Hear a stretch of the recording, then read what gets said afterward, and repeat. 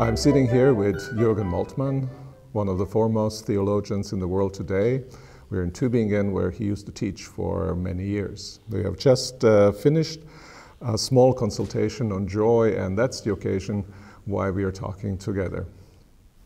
Yes. Jürgen, if I may, you have written a book about joy some 40 years ago.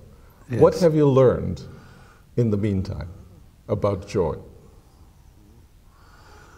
Well, 40 years ago, it was a time of the protest movement against the Vietnam War and the student unrest everywhere in the world.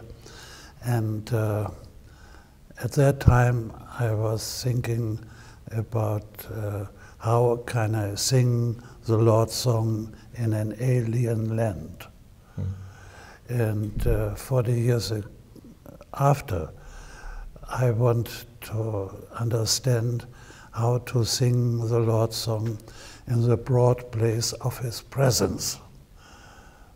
So it's from the dialectic to the affirmation.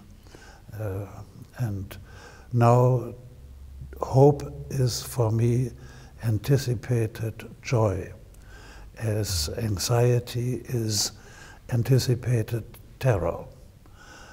And today, at least in Germany, we live more by anxiety and terror than by hope and joy. And so in anxiety and terror, how does one find way to joy? Well, whenever I feel the presence of God, then my heart is lifted up, and I see more positive into the future of the coming of God. And thus hope is awakened in me. Who is God for you? Jesus Christ is a human face of God. And without Jesus Christ, I would not believe in God. Looking at the catastrophes of nature and the human catastrophes of history, I would not come on the idea that a God exists, and this God is love. This was unthinkable for me. But with Jesus Christ and His message and His suffering on the cross and His resurrection from the cross, my feeling that God is present in the midst of suffering is a firm trust of my heart. So you're not speaking right now simply as a theologian. You're speaking from personal experience of discovering or being discovered by God. Yeah.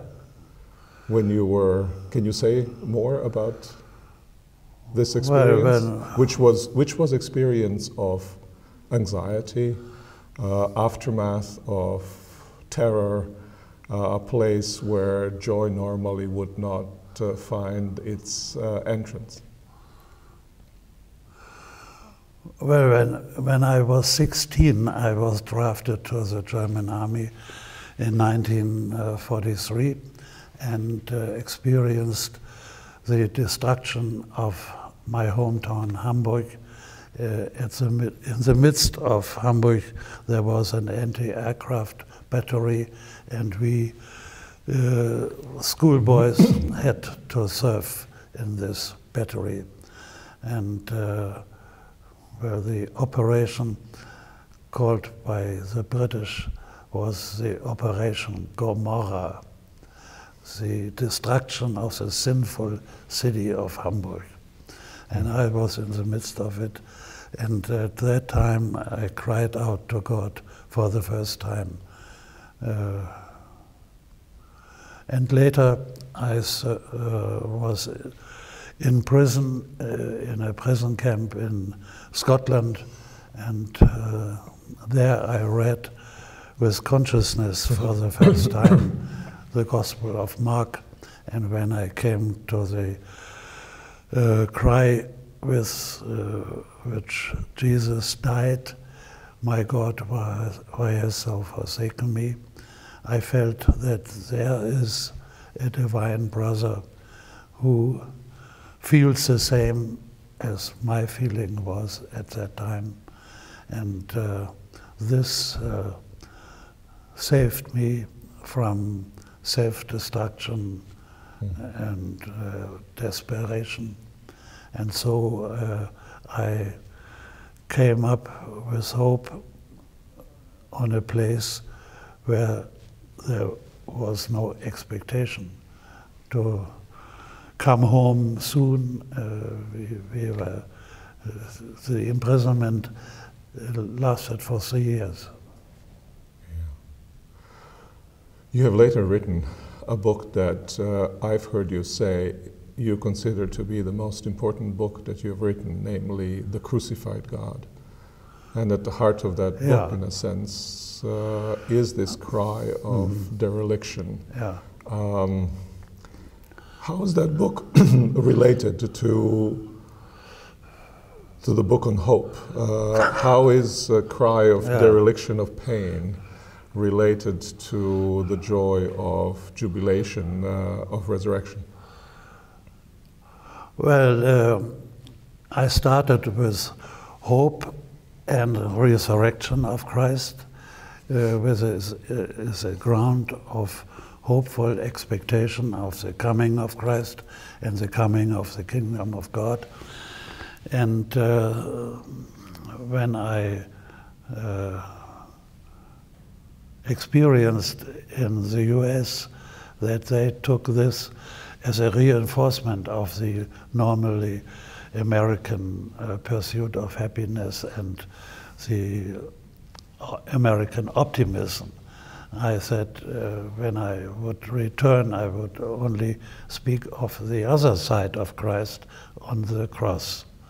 And so I came from the side of the resurrection to the side of the crucifixion, and there are two sides of the presence of Christ.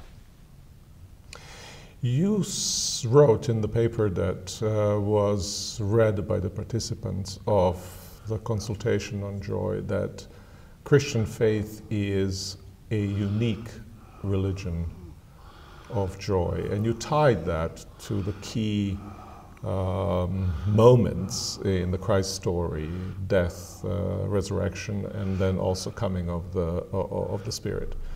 Can you say more about this uniqueness? In what ways and why is Christian faith uniquely a religion of joy?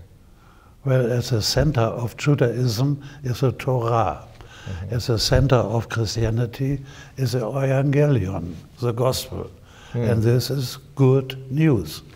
And this is the news that God has raised the crucified Christ to be the Lord of the world. And therefore, Christianity is unique in this sense, that it is a religion of joy. Easter carols and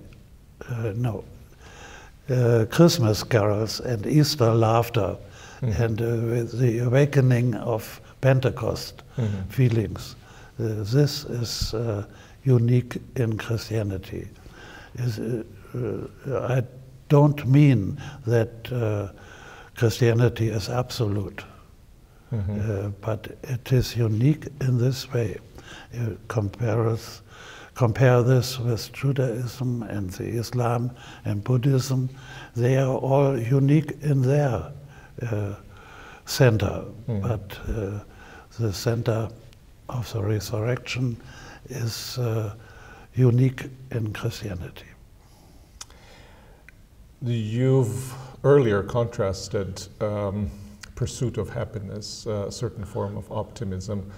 Also, in your paper, you've contrasted, you spoke about Spaßgesellschaft, fun society, and contrasted all these, pursuit of happiness, optimism, fun, to joy. How are they different? Well, fun is a superficial feeling which must be repeated again and again to last, while joy is a deeper feeling of the whole existence. You can have fun at the side, but you can experience joy only with your whole heart, your whole soul, and all your energies. And therefore, Schiller thought that joy is divine. It comes from outside into our life in a surprise, in a turning from sadness to goodness, from sickness to health, and from loneliness to communion. And this turning points awakened joy. So joy isn't then a kind of simply a feeling. Joy is a response to certain states of affairs that have been changed, created, to which there's a particular way of responding. Is that how would that be a way to express it?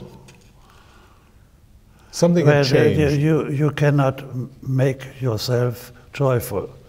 This would be self-satisfaction. But you are always outside of yourself, watching yourself. Am I being happy or not? And this would never lead to joy. Something unexpected must happen. So falling in love, for example, to take it from natural life, or sudden success, or in political life, the unification of Germany, or the coming of Nelson Mandela out of 30 years of prison in Robben Island, and he came, and everybody expected civil war. And nothing happened. Nelson Mandela came. This is a reason for surprise and joy. So in a sense, it's not a natural course of events that we expect to happen. It comes to us almost as a gift, as a gratuity from outside. Yeah. Do you think there are, I can think of great events that you were describing, and maybe I can give an example with a contrasting one as also something much more quiet that may be a source of joy. Let's say a child is born. That may be like the event of Exodus. That may be like the event of something completely new comes. But then, and there's joy and there's rejoicing in it. But the child is growing, and there's kind of a quieter joy that attends to relationship to something that's there, but that it's also always experienced as gift. Or one falls in love, but then love matures, and every morning it's a kind of new. So there may be exhilarating joy, and they may be kind of quieter joy. Does that make sense? Yes, of course. I think the intention of love is the happiness of the beloved. So love's intention is not to own the beloved, but to have the beloved happy. And therefore, some love sometimes supports the beloved, and sometimes taking oneself back to let the beloved in freedom. So both actions are actions of love.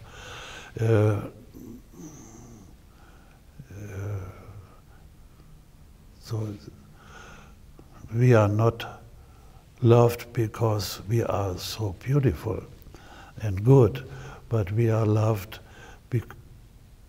We are beautiful and good because we are loved. And this is true for interpersonal relationships, and also true with the relationship of God, who is love, as we say with the New Testament. And so he wants to see his beloved children on earth happy and joyful. And in a sense, the contrast that you made, we are not loved because we're beautiful, we are beautiful because we're loved, it kind of breaks a cause and effect relationship. If I'm beautiful and I'm loved, I'm beautiful, that my beauty kind of elicits the love and it's expected, right? But if I'm not, the love comes to me always as a gift, as a surprise, and lifts me up precisely in those terms. And then is a cause of joy. So is there do you see a connection between joy and gratitude? For something that comes? Yes, of course. Every child knows this at Christmas.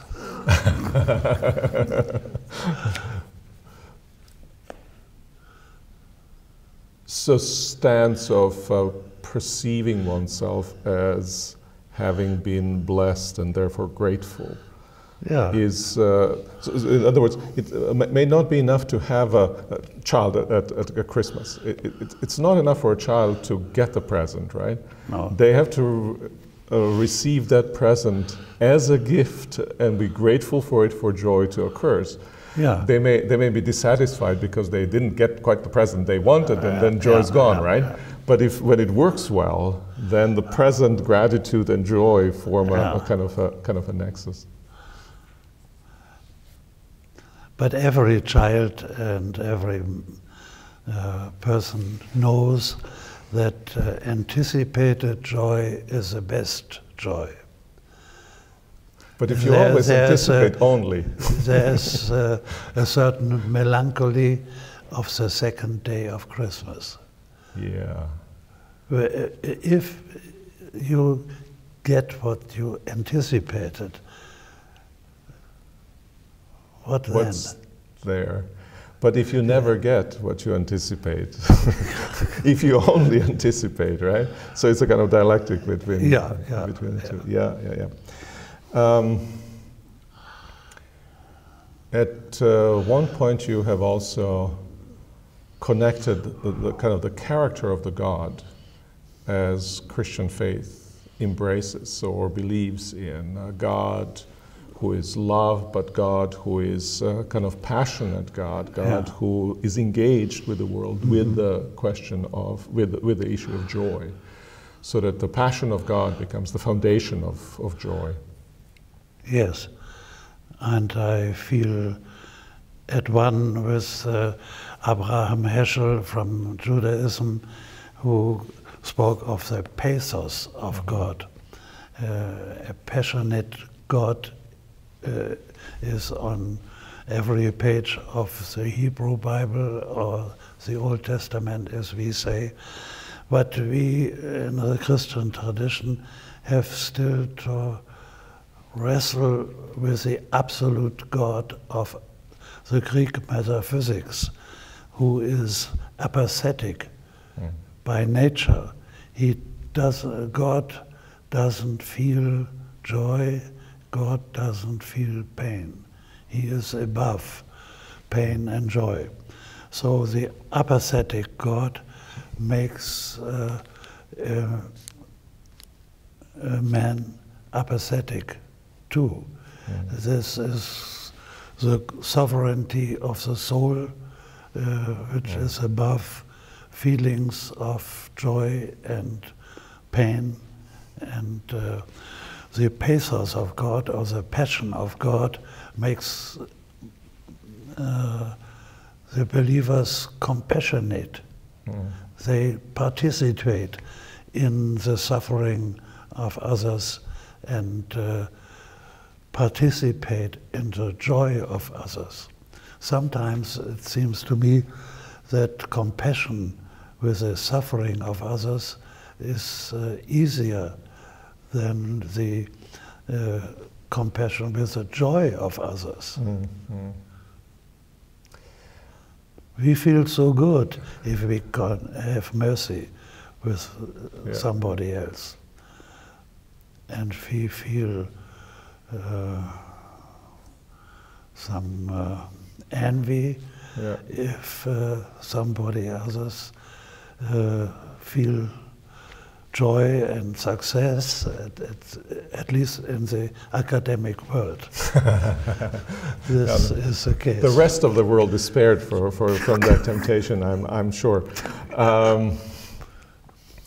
The joy of God, it's almost like a revolutionary idea, right? That the God, the creator of all that is, would rejoice, right? At least against the backdrop of some of the Greek philosophical thinking and much of the Christian tradition too. Yeah, how can we speak of the love of God if we don't dare to speak of the joy of God? Because God loves somebody's joy and participates in the joy of his creation. And in the New Testament we have Luke chapter 15, where there's more joy in heaven over one sinner who repents than over 99 just people, which is not true according to the parables given in this chapter, because the lost coin could not repent, and the lost sheep could only make a noise but not repent. Only the prodigal son repented, but his father was not interested in his confession of sin. He loves him as soon as he saw him. So it's God's finder joy in these parables. You have, I think yesterday, if I listened to you rightly, you have connected joy of God with love of God, but you've connected, or love of God with joy, but you've also connected love of God with wrath of God. So that makes us joy and wrath and love would go together. Did I hear that? Well, I interpret the wrath of God as God's wounded love.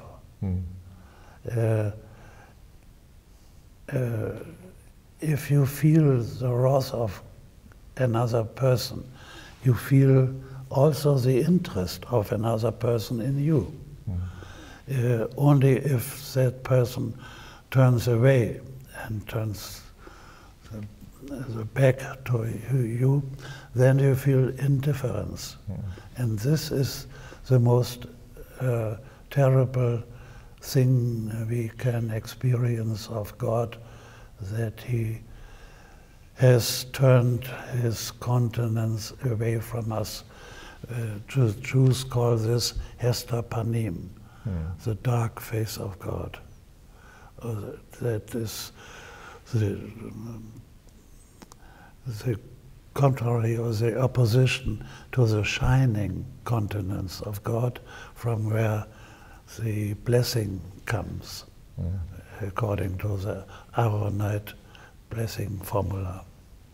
But let shine your countenance over us and give us peace. But joy is more lasting and stronger then wrath. Yeah. We have certain testimonies for this, even in the Old Testament. My wrath is only for a moment, and my grace is everlasting. Mm. So joy, in the end, wins. Yeah, I'm convinced of that. Thank you, Jürgen.